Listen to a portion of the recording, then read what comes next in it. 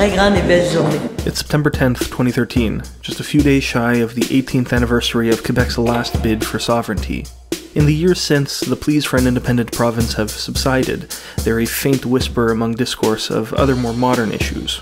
Quebec nationalism is used mostly as a trap for politicians to try to lure each other into. The sad, ethnocentric note which the last referendum ended on turned supporting separatism into political suicide. C'est vrai qu'on a été battu au fond par quoi? Par l'argent et des votes ethniques, essentiellement. Out of a very tense couple of decades, a modern Quebec had emerged, one that, even just as a child of its parent country, had found ways to satiate its desires for self-governance over time. Despite its perceived confinement within a much more conservative Canada, Quebec society still found ways to progress. One sector this new Quebec was finding it excelled in was technology. Be it some combination of the fact that the language division had left Montreal with 6 major universities and that our government's commitment to education led to programs with costs less than $2,000 per semester, a lot of folks here started pursuing engineering degrees, including yours truly. Society happened to set itself up in such a way that people who may not have been able to had they lived somewhere else were able to pursue STEM careers here, and in the 2010s, that meant computer science.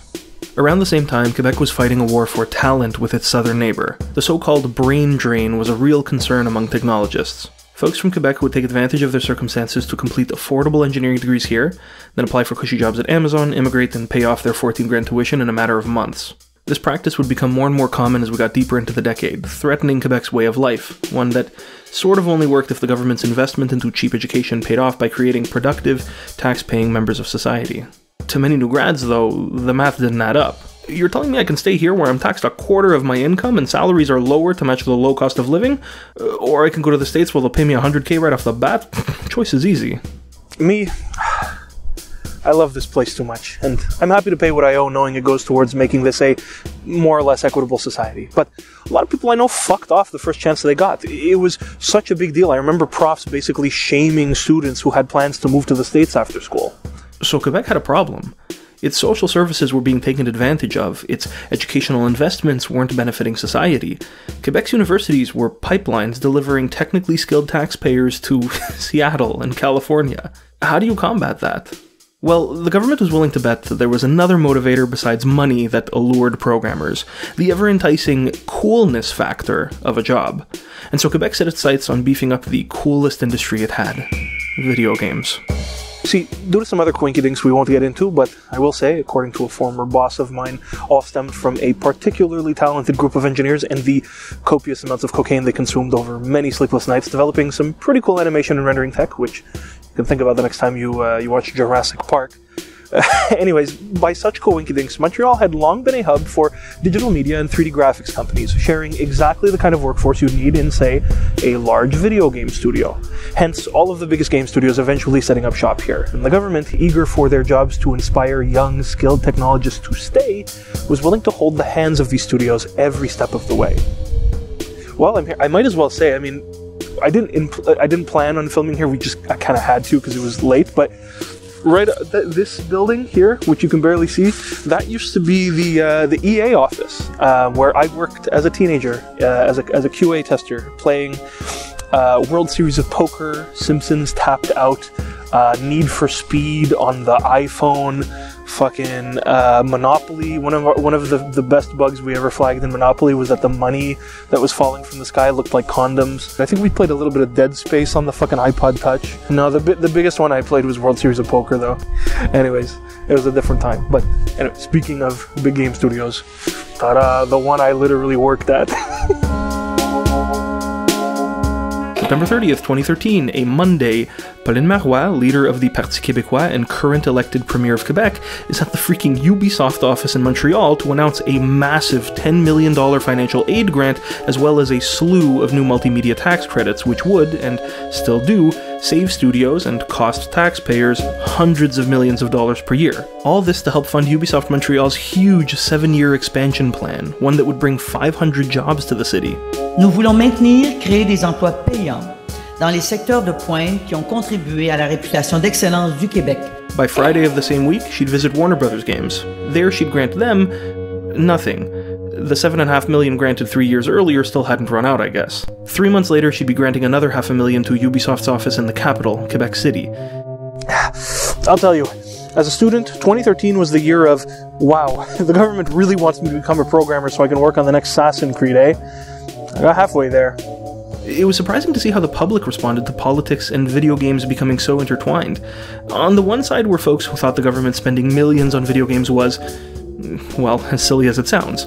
On vous connaît, Ubisoft. Vous faites partie des fondateurs de cette industrie à Montréal et on connaît bien Ubisoft, cette grande multinationale. Pourquoi vous avez encore besoin des crédits d'impôt et de l'appui du gouvernement pour investir comme vous le faites aujourd'hui? There's also a weird sense of pride among people, even those who never picked up a controller before in their lives. Hey, tout Québec, ici, où l'Assassin's Creed est fait, on est un leader dans l'espace des jeux vidéo. You'd see pickup trucks out in les régions, the boonies, with the Assassin insignia and shit. It was fucking crazy. Guidance counselors at schools would name drop studios they'd never heard of until it mattered to them.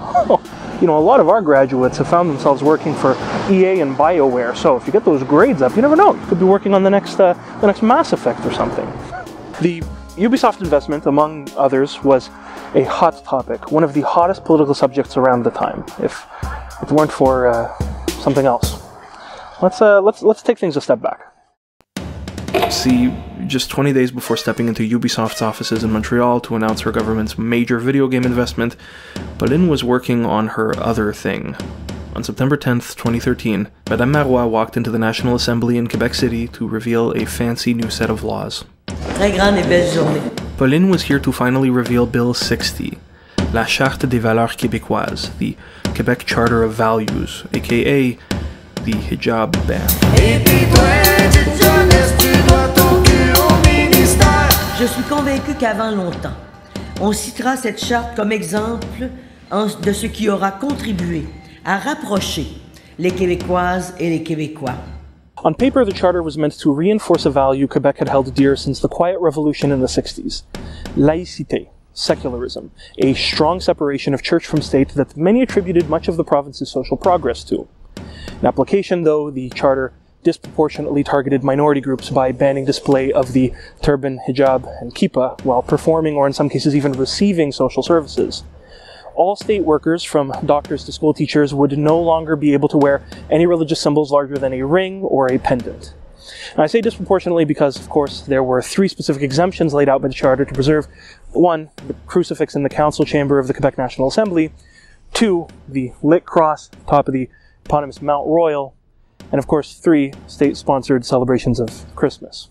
Le Parti québécois sera favorable au déplacement du crucifix du Salon Bleu vers un autre endroit. Le sapin de Noël va rester là, puis il va continuer à s'appeler Noël. Marois had been grumbling about updating Quebec's stance on reasonable accommodation since a few controversial stories made headlines in 2012. She finally proposed Bill 60 a year later to fulfill her campaign promises.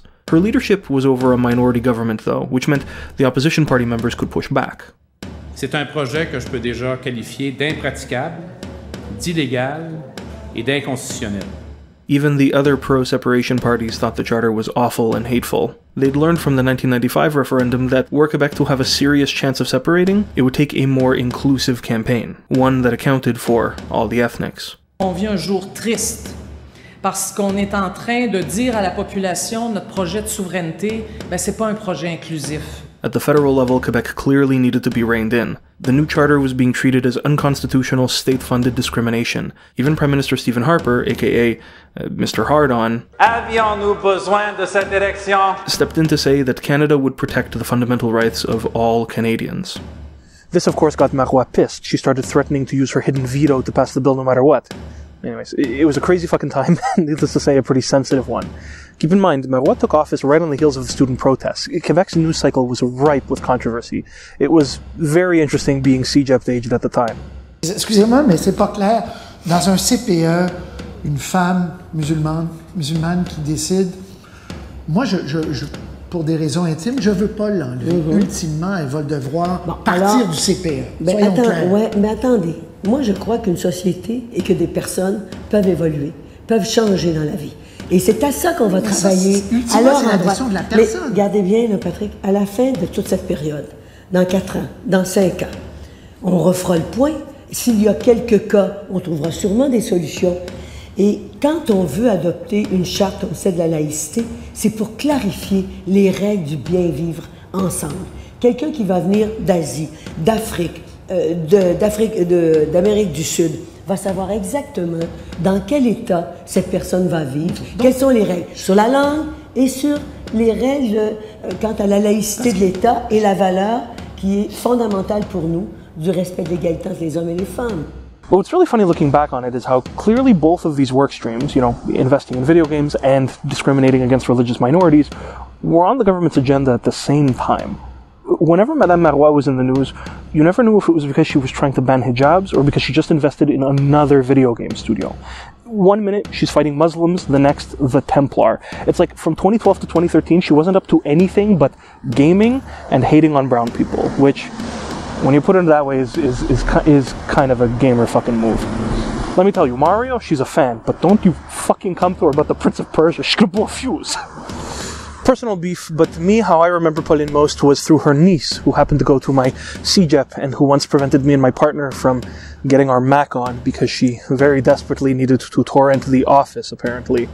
So, picture me, an 18-year-old college kid, just came out of an inadvertently ethnically segregated primary and secondary school system because of the at least 3 census-level minorities I'm a part of. Politically active, I picketed right down the block over there in front of my college during the student protests. I'm interested in the world around me. I'm playing cool games. I've got my dream college job. I'm working at a fucking video game studio part-time. I'm being primed intrinsically and by my school and my government to work in the industry after uni. Suddenly, my city's golden goose sells its soul to lay its next big rotten egg. Ubisoft welcomes into their office and shakes hands with a racist, Islamophobic, anti-Semitic government so they can pump out games like fucking Watch Dogs, I guess. All these factors were enough of a brew for me, and no exaggeration here, to commit to a personal boycott against local Ubisoft games for over a decade. I played Assassin's Creed 2 in 2009, and then nothing else from either Ubisoft Montréal or Quebec until a moment of severe boredom during the COVID peak in 2021. I will admit I did play Zombie U back in 2016, but only after making sure nobody from Quebec was involved in it. I'm sure you're wondering though, what was it? What local Quebec-made game finally convinced me to break my streak? Well, Phoenix Rising did. And after playing through a bit of Phoenix and noticing some things about it, I admit that I had second thoughts about my virtuous mission to avoid all Ubisoft games. I finally defected, and made up for lost time by picking up as many old Assassin's Creeds as I could find. Games I had spent over 10 years avoiding like the plague because I believed supporting them meant aligning with the studio's anti-minority government benefactors. In playing Phoenix, I couldn't help but infer something about the studio and what must be the nature of those who worked there, given that something like this would be their output. This was a realization that was tough to grapple with for me. It invalidated and was an unsatisfying denouement to my firmly held boycott. Fucking hell. This is the same province that when I was just over a year old, the Prime Minister got on TV and basically said, if you're Italian, Greek, or Jewish, you don't belong here. The same province that passed Bill 101 before I was even born that basically said, if you're Italian, Greek, or Jewish, you go to a different school than everyone else. Phoenix forced me to ask a very difficult question. Why are people from this province treating my heritage with such respect suddenly, putting so much effort into respectfully depicting people of my ethnicity of all things through design, performance, and most importantly, casting? My whole fucking life, it took a studio from fucking Quebec to produce the first ever piece of media where I ever heard a Greek actor portray a Greek god with a Greek accent? Are you fucking kidding me? What else have I been missing? Finally visiting some of the old Assassin's Creed games I'd missed affirmed that inference, before I'd even climbed a single wall or vaulted a single fence. All along, Ubisoft Montreal was trying to be as clear as possible about their stance on the politics happening outside the development of their games. In the interstitial screen that appears before even reaching the main menu of any of their games, Ubisoft Montreal made a point to remind players what kind of people were responsible for these works. This work of fiction was designed, developed, and produced by a multicultural team of various religious faiths and beliefs. Then it clicked. Why here? Why Quebec of all places to make a game like this? No. Being here is exactly it. For most, I imagine this is practically an encoded message, but knowing this place lets you read what it really says. Multiculturalism means something different in this province. Why? Well, representation here is not a given, even for the majority of French Québécois who have continuously struggled to belong in Canada. Being anything but the norm here makes you a minority within a minority. That sort of environment, I think no matter which side you're on, leaves its marks on any productions that come out of here. Politicians and broadcasters are constantly in our face trying to tell us that minorities have two choices: assimilate or leave. So how could a socially conscious developer from here ever think that doing anything but depicting people as faithfully to their origins as possible would be right? That's why the Hellenic deities in Phoenix speak in Greek accents, why a quarter of Assassin's Creed 3 spoken performances are in Kaniakeha and by actors of indigenous descent, why they bother hiring Middle Eastern people to play Middle Eastern characters, and yes, even why sometimes when you kill a Byzantine guard, he'll scream. Ubisoft Montreal, despite the circumstances and environment just outside their door, gets representation. It gets diversity, and it clearly gets that good representation isn't easy. It's not just a few clicks of the paint can tool for brownie points. It's hard work, research, consultancy, learning, reconstruction, heaps of effort and cost sunk into something that doesn't make the game, the product they're selling at the end of the day, immediately more fun to play or easier to market. Compared to their contemporaries, it's stunning how much more Ubisoft clearly cares about representing diverse peoples well. And what's even more surprising is the footing they're doing this all from. Or, better said, whose checks they've cashed to do it all with. How ironic is it that with a $10 million investment, a bigoted, xenophobic prime minister unknowingly funded the studio responsible for probably the world's most advanced procedural niqab generator? Yes, I'm referring to whatever system generates random NPCs for Assassin's Creed. Shouts out to a couple of programmers for undermining the entire Quebec government.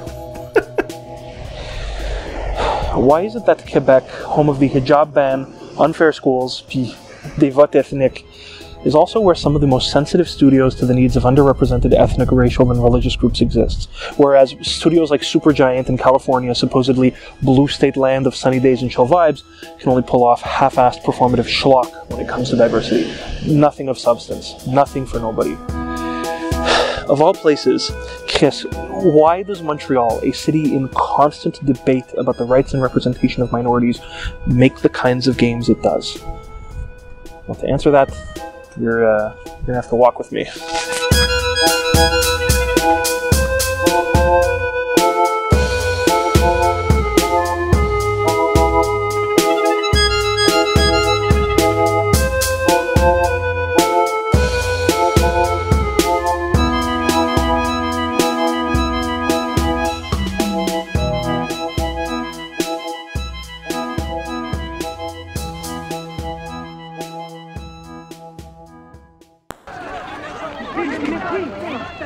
What the putain de Saint-Simonac of Jelly Bean of Sainte Moufette of fucking Fruit Loop Calice is this, tabarnak? You are full of surprises today.